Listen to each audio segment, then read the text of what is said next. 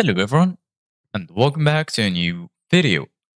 In this video, I'm gonna show you guys how to remove green screen from an image. So if you guys want to learn how to do it, just follow the steps that I'm gonna show you.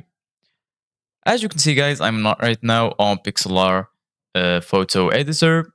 So the first thing that you need to do guys is go right here to file. Once you click on file, click on open image, or you can also click on Ctrl+O on your keyboard.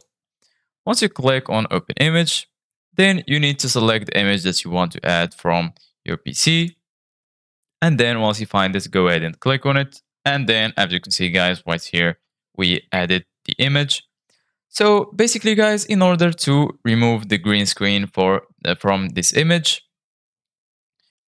there is a lot of options to do it. So you can either use the eraser, you can use the any selector, but the fastest one is Wand Select. So you can click on Wand Select. Once you click here, go ahead and click on any place that you want in the green screen area. So for example, we're gonna click right here, and then as you can see, guys, this part is selected. So if you want to remove this selected part, all you need to do, guys, is go to Edit, and then go ahead and click on Cut or click on Ctrl X.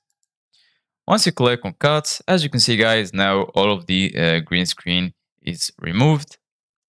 But there are still one green screen area that's not removed. So if you want to remove it, you need to zoom in a little bit, and then go ahead and click again on the Wand Select and click on this area, and then click again on Edit and click on Cut.